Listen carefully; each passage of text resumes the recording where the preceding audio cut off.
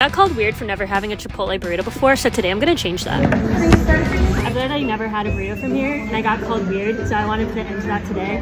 But then I had a memory that I had not thought of for a while of, remember when Chipotle literally had a tweet to ask people to stop stealing their hot sauce? Which I don't even understand because Tabasco is not that good. So instead I decided to just bring my own from home. And at this point I was kind of just shocked about how the burrito was literally the size of my head. So much so that I had to pull out my phone and take a selfie to document this. Procrastination aside, it was time to try my first Chipotle burrito.